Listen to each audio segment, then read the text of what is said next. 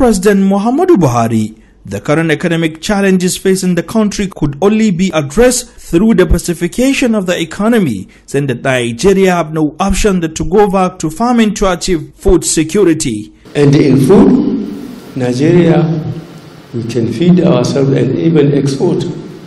That's why we have seriously turned to agriculture.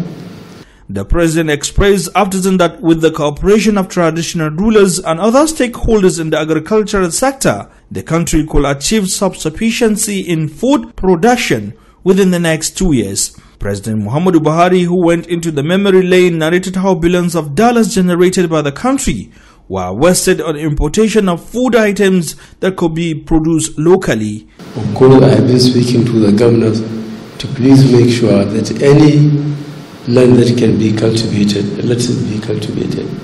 He also called on mechanized farmers to go into establishment of agro-allied industries using farm products as their raw materials to boost employment opportunities in the country. Responding on behalf of traditional rulers, the Sultan of Sokoto, Alhaji Saad Abubakar, assured the president that members of the Traditional Rulers Council will continue to partner with government for peace coexistence among the diverse ethnic groups in the country.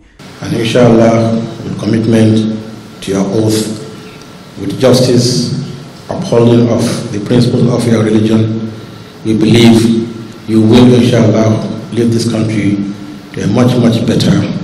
He said the traditional rulers have resolved to continue to pray for the progress and survival of Nigeria as a geopolitical entity. The Sultan then thanked the president for inviting the traditional rulers from across the country to the Ramadan break of fast. From the State House, Abuja, I am Hassan Umar Farouk for Liberty News.